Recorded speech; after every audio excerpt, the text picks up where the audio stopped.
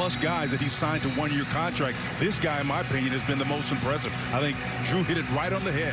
Of all the players, particularly the defensive line, he is the one that stood out. Our first half kickoff presented by Xfinity, proud partner of the Houston Texans.